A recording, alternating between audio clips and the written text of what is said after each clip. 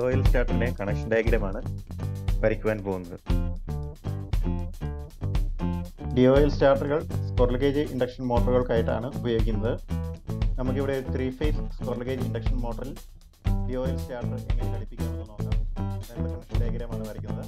അതിനായി നമ്മൾ ഒരു 3 face square gauge induction മോട്ടറിൽ simple വരയ്ക്കുക. അതിനുശേഷം നമുക്ക് 3 face square gauge induction മോട്ടറിലേക്ക് connection കൊടുക്കാനുള്ള സപ്ലൈ ലൈനുകൾ വരയ്ക്കാം. R face, Y face, B face എന്നിവ വരയ്ക്കുക. അവയുടെ പേരുകൾ അടയാളപ്പെടുത്തുക.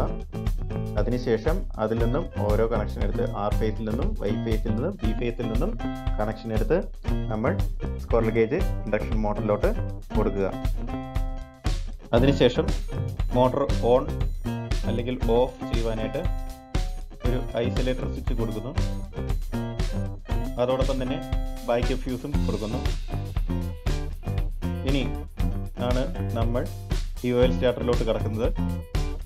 DOL സ്റ്റാർട്ടറിൽ പ്രധാനമായിട്ടും തട്ട് ബട്ടൺ ഉണ്ടാകും.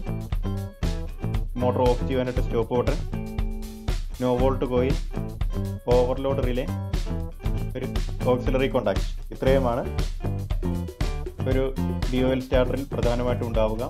അതിൽ ഓക്സിലറി കോണ്ടാക്ട് നോ വോൾട്ട് കോയിലിൻ്റെ തന്നെ ഒരു ഭാഗമാണ്. നമുക്കതിനെക്കുറിച്ച് പിന്നീട് പഠിക്കാം. നമുക്ക് ആദ്യം start button, stop button, no volt coil, overload relay ഇവയുടെ കണക്ഷനെ കുറിച്ച് പഠിക്കാം. ഈ പറഞ്ഞ കാര്യങ്ങളെല്ലാം, അതായത് start button, stop button, no volt coil, overload relay ഇവയെല്ലാം ഘടിപ്പിക്കുന്നത് സീരീസ് ആയിട്ടാണ്. പ്രത്യേകം ഓർക്കുക, start button, stop button, no volt coil, overload relay ഇവയെല്ലാം ഘടിപ്പിക്കുന്നത് സീരീസ് ആയിട്ടാണ്. നമുക്ക് ആദ്യം നോ വോൾട്ട് കോയിൽ അതിൻ്റെ സിമ്പിൾ വരയ്ക്കാം. സ്ക്രീനിൻ്റെ വലതുവശത്ത് no volt coil, start button, stop button, overload relay, auxiliary contact എന്നൊരു ക്രമം എഴുതിയിരിക്കുന്നു. ഈ ക്രമത്തിലാണ് നമ്മൾ വരയ്ക്കുവാൻ പോകുന്നത്.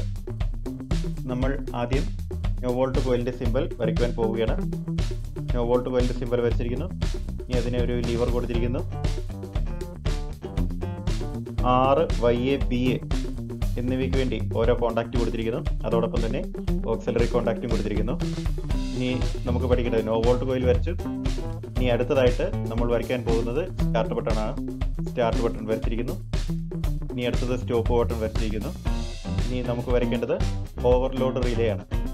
അതിനായിട്ട് നമ്മൾ R ഫേസും B ഫേസും ഒരല്പം കട്ട് ചെയ്യുകയാണ്. അതിൽ ഒരു ചെറിയൊരു മാറ്റം വരുത്തുകയാണ്. നോക്കുക, R ഫേസും B ഫേസും കട്ട് ചെയ്തിരിക്കുന്നു. ഇനി അവിടെ നമുക്കൊരു തെർമൽ കോണ്ടാക്ട് കൊടുക്കാം. 2 തെർമൽ കോണ്ടാക്റ്റുകൾ R ഫേസിനും B ഫേസിനും കൊടുത്തിരിക്കുന്നു.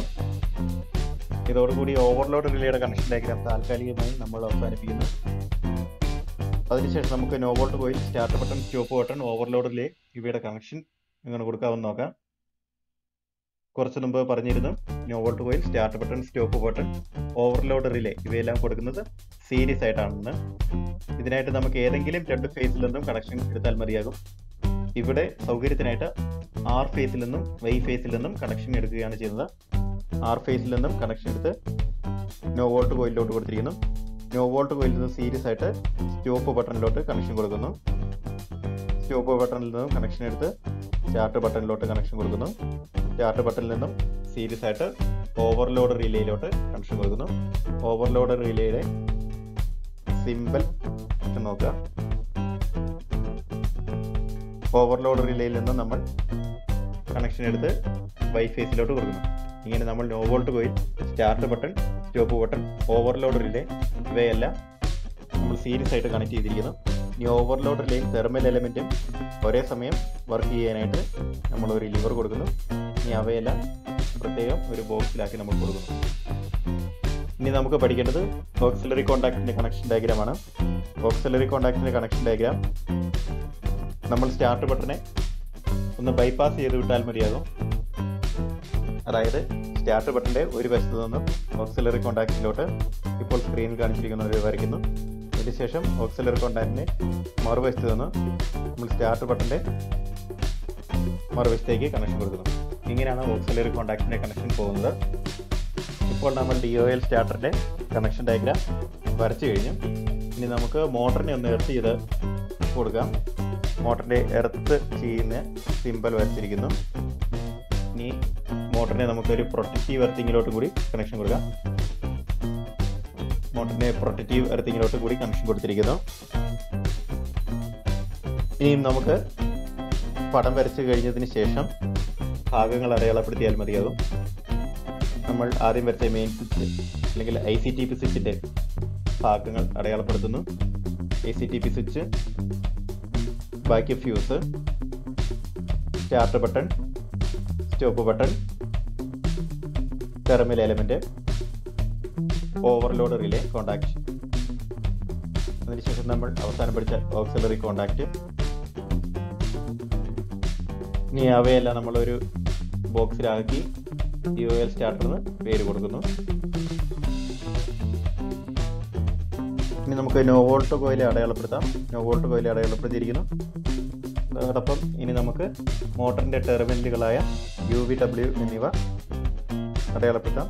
ആദ്യം U, VA, W ഇവ നമ്മൾ അടയാളപ്പെടുത്തി കഴിഞ്ഞു. ഇങ്ങനെ നമ്മൾ DOL സ്റ്റാർട്ടർ വരച്ച് അതിൻ്റെ കണക്ഷൻ ഡയഗ്രാം എല്ലാം വരച്ച് നമ്മൾ ഭാഗങ്ങൾ അടയാളപ്പെടുത്തി കഴിഞ്ഞു.